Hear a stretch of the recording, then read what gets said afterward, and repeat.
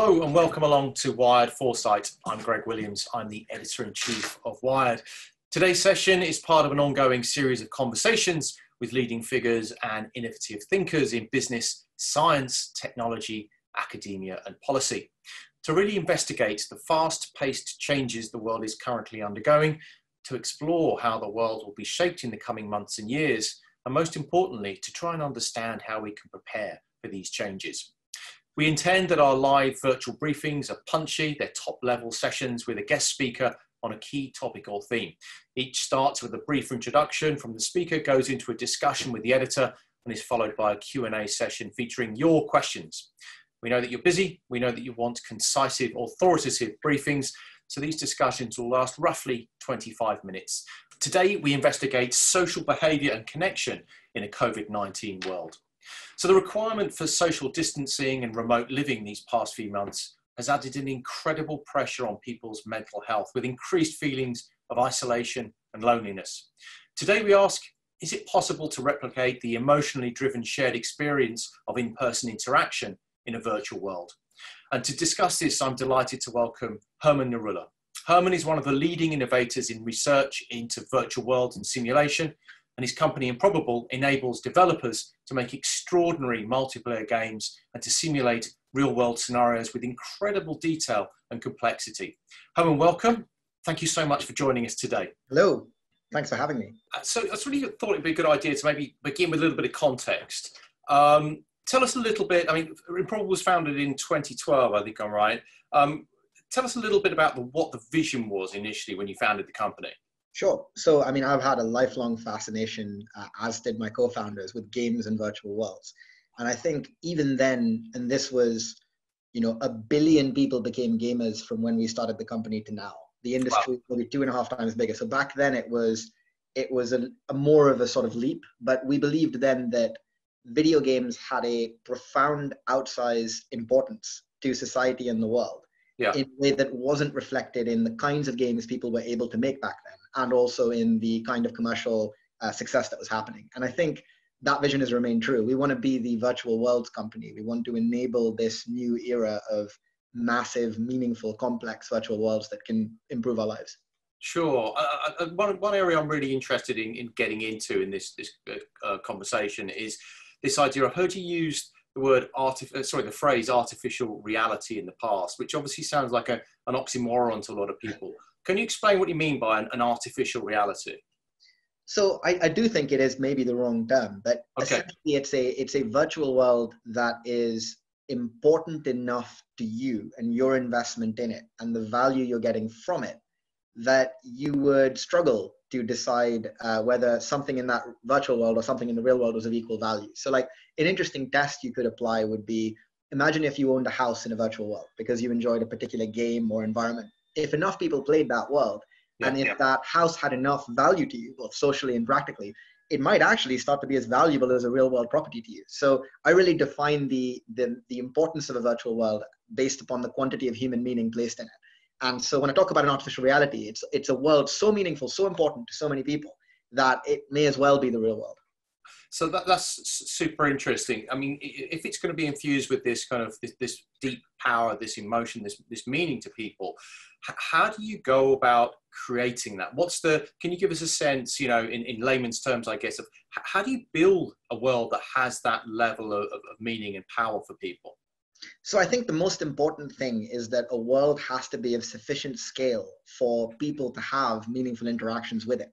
If you want to see the effect of a real festival like Glastonbury inside a virtual world, we're not going to achieve that with 100 people in a single world, dancing in their living rooms. It's going to take 100,000 people in a single environment with all of the interesting emergent effects of lots of human beings that really create that value. So one is scale.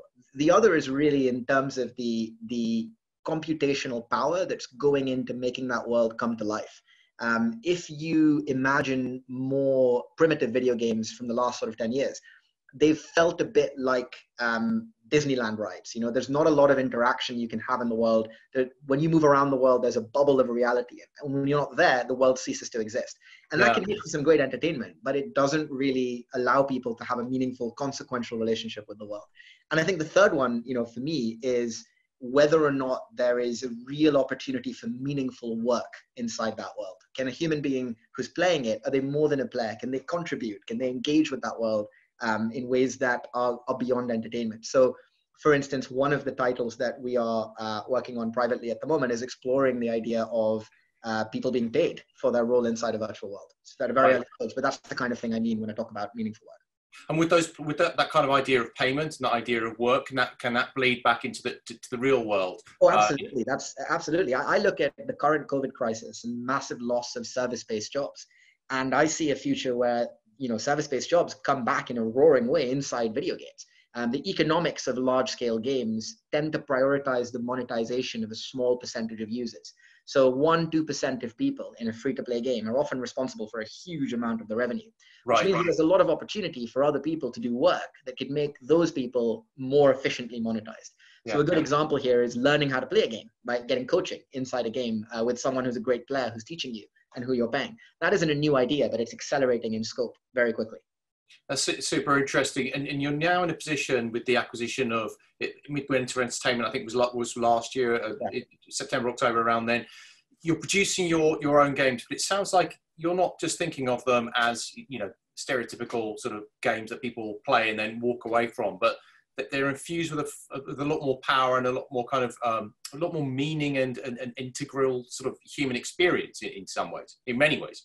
That's absolutely our goal. We look at all of our content, and part of why we're making that content is to develop our technology better and to be better partners to the largest games companies that work with us. But our goal with it is to be more experimental and to take risk and to create content that people can have a relationship with that goes beyond a typical game. So all of the factors I just mentioned, scale, deeper interactions, sophisticated involvement and relationships, are all key into what we build. But it's very hard. Game design as a field is really in its infancy. There's pretty much a lot of debate about what it even is you're maximizing when you build a game. How do you even measure fun? What does that even look like? And I think the questions it leads to are a lot of questions about how we engage with and become happy in the real world. For a game to be really successful, it has to give you more life. It has to give you all of the things, competence, relatedness, autonomy, that you enjoy in the real world. You can't really fake those things. Yeah.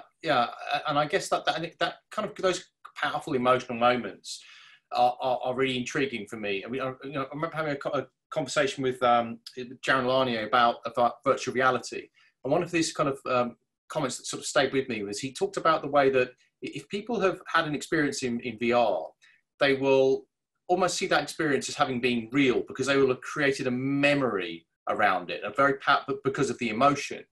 I'm really interested to get your sense of how you think human beings are going to be maybe shaped by our experience of virtual world. How do you think our sense of ourselves and the world around us might come to be shaped?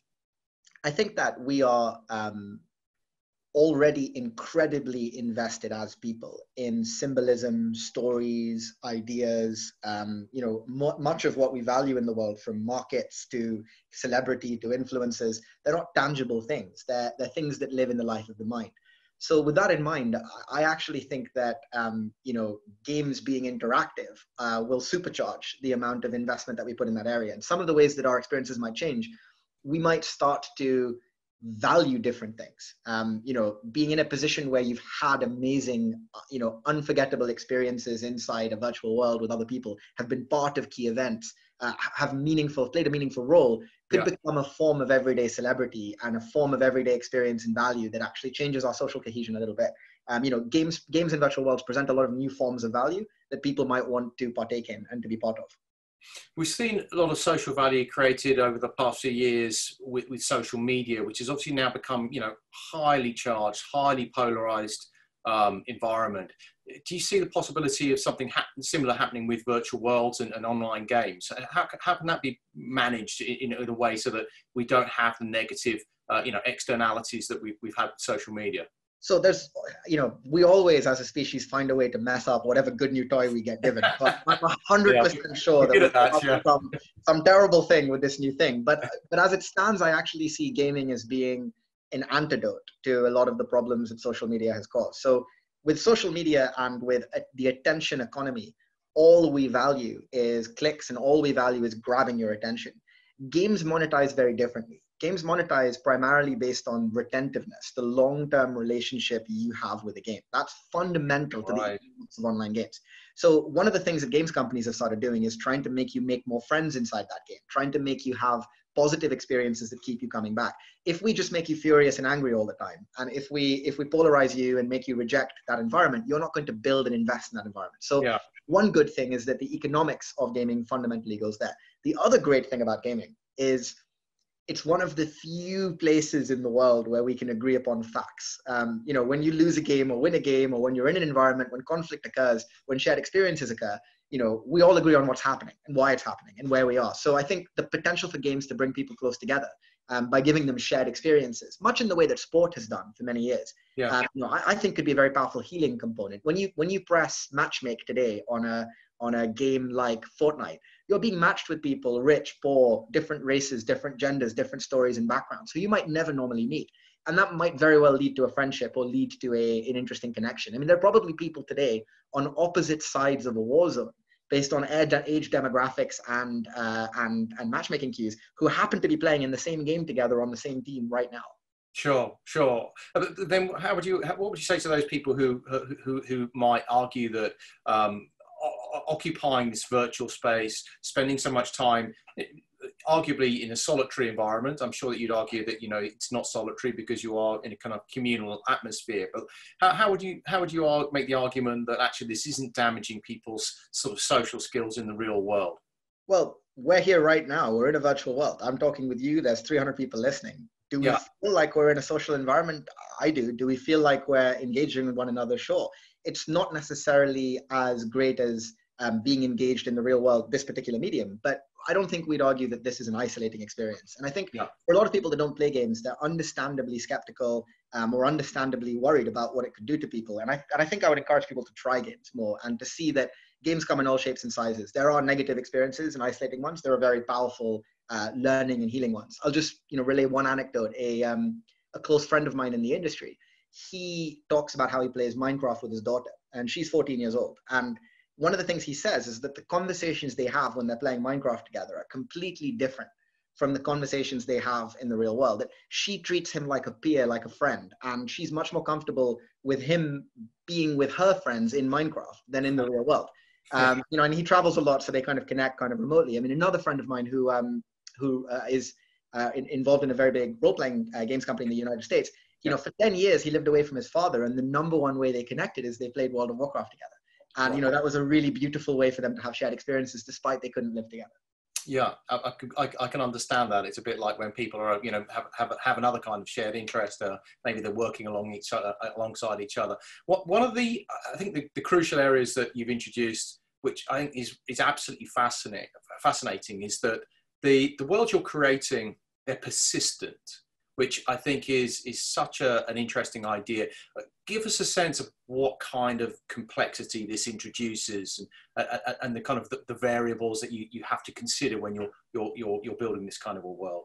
So the most important indicator, in my view, as to the potential health of a game is the number of times it's been tested, the number of play tests, and the amount of times it's actually been played before launch. There's a very strong correlation in the industry between games that came together early and were incrementally improved versus games that came together late and their eventual success. Unfortunately, the more you make something like the real world, the more you make it persistent, the more you have, the ability for you to go on a very, very long 4 or 5 week adventure, the harder it becomes to test or even really predict what will happen. You can end up building a very imbalanced economy or ecology. And the thinking that needs to go into testing these games, weirdly enough, ends up being much closer to the kind of work we do in our government work, where actually it's really hard to understand whether a particular feature is going to result in a benefit or not. So knowability of these virtual worlds becomes harder and harder as they become more complex. I think the other factor that goes into it is content. To build a really long-term relationship with the world, you need a hell of a lot of content. You need enormous amounts of places, people, and things. And I think that fights against the desire that the industry has traditionally had for visual fidelity. So, for us as a business, we've made a conscious decision to build beautiful games, but not to try to beat everyone on visual fidelity, because it reduces the speed with which we can build content. And we think more content is much more important than visual quality. So I'm really interested to get your sense of, you mentioned some of the other work you do. How might these kind of simulations be applied outside of gaming? Like what kind of scenarios? I mean, the obvious one at the moment, obviously being COVID-19. Can you help with the mapping of how it spreads, or even the search for a vaccine? So the same technology that builds complex simulations in a gaming sense ends up being extremely useful to try to model the real world. One of the areas, and we have actually done work on the COVID side as well, I think you guys actually reported about it a while ago, but one of the areas that isn't so widely known that I think is probably worth talking about is military training and training in general. So there are very few situations in the real world where you can bring together thousands of people to do something that would normally be really expensive in the real world, like a major military exercise or training exercise. And why that's so important is that so much of the challenges in our world come from coordination failures or a difficulty in bringing together large amounts of information and people and avoiding mistakes and errors. So it seems like games are very promising for, everything from disaster relief, military training, large scale training, as environments where we can practice things that we wouldn't normally do in the real world. I think a common misconception is that simulations like ours can tell the future. They can't. All they can do is allow you to explore a problem and understand the sensitivity of a model to different ways you could play with it. And that can be very powerful when you're doing urban planning, when you're deciding what interventions might be a good idea in the context of a pandemic. But it's only one tool in the toolbox. And I think when they get overused, they're also quite harmful. But presumably, if you're able to, simulate various scenarios, that does give you a sense of what, future planning, how you might apply sort of, some kind of rules base, in order to get a better outcome. Exactly. Maybe a worked example would sort of help. So we once did an exercise that focused on trying to understand the infrastructural vulnerabilities of a city. So what are some of the disasters and problems that could go wrong and how do we stop them from happening? And what we found is that, by playing with the model and trying lots of different things, almost like SimCity, we were able to figure out that there were certain vulnerabilities and problems that don't seem like issues when you look at most scenarios. But as you start to play with more and more and more scenarios, you see that problems come back again and again to those one or two areas. So, a lot of our modern world is overwhelmingly complex. It's just thousands of systems working together in different ways. Human beings who still make most of the decisions need ways of managing that complexity. And I think a model is a better way for a human being to understand something. We're used to trying things, seeing what happens and trying again. And that can help you build a picture over time, over many scenarios, over what the sensitivities to something are. It's a bit like getting experience, like learning about the real world, but just in an artificial setting. No, that makes total sense. So to give us a sense, I think we need to go to Q&A fairly soon, but I'm really intrigued to get your sense of where is this going to go in the next few years? What are your ambitions for Improbable, and how can we solve some real world problems? So, I mean, I'll say this, and I might regret it in a few years, but I don't think I will. I really think the next decade will be, in the context of society and human experience, will be almost entirely defined by games and virtual worlds. Right. Change tends to be, in this space, in social habits, it tends to build up as pressure. And then a disaster or a change like COVID happens, and suddenly everyone's on Zoom. We all could have been doing Zoom meetings last year, but what's happened is that we now have an impetus to go there. And I think a single game or a handful of games by other people that start to show what virtual worlds can really do and create meaningful opportunities for income and, for people who play them, etc., I think will change the social conversation catastrophically and dramatically very, very quickly. So I think gaming is the big disruptor of the coming 10 years, and it's not where everyone is looking. And it is where I was about to say that, like everyone's talking about AI being the big disruptor, but you clearly think that the gaming is going to be equally powerful. Honestly, it's a self-fulfilling prophecy. It's going to be so disruptive precisely because so many people are not familiar with the medium. There's 2.5 billion gamers, and they don't overlap very much with the people who are making the most decisions in our society or running our biggest companies or making investments. So there's a bit of an age gap between people who are native to this, see it, really get it, and people who aren't. I'm reminded a little bit of digital trading in stock exchanges, which there's a fantastic book called Dark Pools about this, but it was very much ignored by the folks who were mostly in charge until it became a big issue. I see gaming as doing something similar, and I look at that as the most disruptive thing. For us, our goal is simple. We want to be the virtual worlds company. We want to be the foundation that enables everyone else to build these incredible worlds. And we look at a huge gap in a business that's reliable enough, capable enough technically to do that. It's huge heavy lifting. And we spent the last 7 years building the infrastructure just so that we could be that business. And we're excited to see what's happening next. Great. So we have quite a few questions here. If you don't mind just having a look at the Q&A, Herman. and maybe pick out sort of, two or three that you think are interested that you'd like to take on. Your Minecraft anecdote reminds me of the Simpsons episode where Marge and Bart play in the virtual realm together. It's a great episode of the Simpsons. This person's question, who's anonymous, is, do you think a person's virtual version of themselves matches their real self? And if they don't, how can they make a lasting connection that can translate into real life? That's a great question. I like to use an example to sort of, a historical example to frame this, because I think it connects to people who are gamers and non-gamers alike. If we were to take someone from this call and we were to stick them in Europe, just post-plague, much smaller population, kind of collapsed society, and ask what's the difference between them and an average person that's living there? Well, there are loads. One of them is that average person probably hasn't traveled very far from their house, probably only speaks one, maybe two languages, probably can't read, probably eats the same food over and over again. Now, if you look at our lives today, they're endlessly richer, right? The number of ideas we're exposed to on a daily basis. The average person in an affluent country today is traveling all over the world on holiday, is eating things in supermarkets people couldn't have dreamt of before, is being bombarded with new ideas.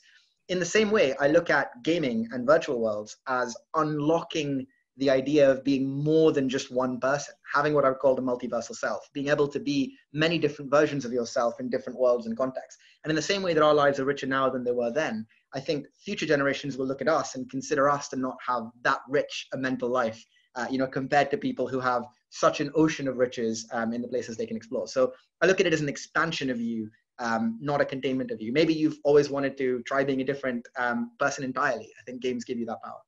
I kind of think this one's quite interesting. How can decision makers better use games to evaluate potential scenarios and courses of action to improve outcomes in the real world? I guess you kind of answered that earlier on. I think there's an important point to it too, which is what we've encountered more and more as we talk to governments and decision makers, is that typically training is not something you fail.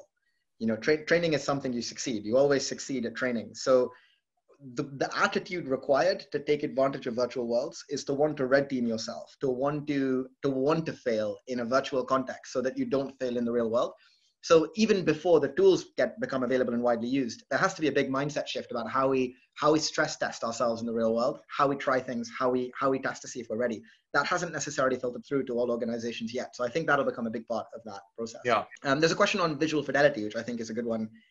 What effect do you believe the visual fidelity of a virtual world has upon the ability of viewers to meaningfully engage with the world? I think visual fidelity is a bit of a red herring. Our technology also supports things like VR, and as worlds become more sophisticated, it's good for us in a way beyond just a simulation. But I think people are perfectly capable of investing in novels, relationships across distance. I think we already live in our minds. I think what we need is for the world to respond to us, to be interactable, to react to us. And a very pretty painting isn't as good as an ugly but very reactive world. So to me personally, I think visual fidelity mattered more in the old games industry, where the focus was just on selling movie-like experiences. But in the new world of virtual worlds, I think it's secondary. Okay, that's super interesting, actually, because one would have imagined the opposite because of the fidelity being such a kind of the high production values. So I'm interested in one question, if you don't mind me asking you, Sure. Herman, and I think it's a really interesting one. Like for people who aren't gamers, how would you suggest that they kind of begin to experience these virtual worlds? I think the first step is to appreciate that there's probably a game or experience for you that you would find as meaningful and wonderful as the best movie you've ever seen. And part of the problem is discovery is very broken in the industry. We only hear a couple of big titles. We don't hear about lots of things that are out there. So I don't want to plug any particular game, but I would find a friend or colleague who does play and take one or two recommendations and just sit down, with a glass of wine or coffee and just allow yourself to immerse in some of these experiences. And I'd start with single player games, which can show you the potential of the medium, and then move more onto multiplayer. Great. And maybe one more that you like the look of. Do you believe we will see more real world shared experiences moving to virtual worlds, shopping, attending music gigs, the cinema? Absolutely. I think there's a humongous opportunity. What we most want, I believe, with our friendships and our relationships is to advance them. And the thing that advances them are shared experiences. It's great catching up with your friend on the phone, talking about the past over and over again, but you can't have new experiences unless you're together. So I think the more that virtual worlds can create an engine for us to have those shared experiences, memorable events together, the more they'll become part of people's relationships. I would make a prediction that some of the first dates people make on the next wave of dating apps will be some form of virtual connection, because it's more efficient to see if there's chemistry before a physical one. I see that as one of the ways this might happen. It's going to be interesting how that all plays out coming forward. Herman, we're out of time. Thank you so much for your time today. It's been delightful speaking to you virtually, but I have to say it would be great to see you in the real world at some point. I hope we can do that maybe at a Wired event.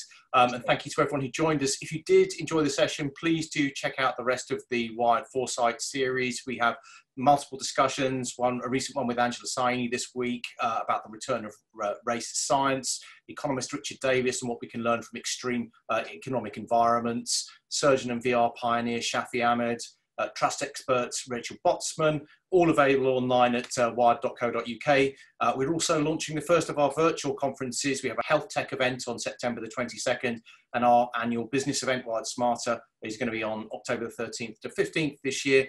In the meantime, thank you again, Herman. Terrific to have you with us today. Stay safe, everyone. Thank you for joining us, and see you soon.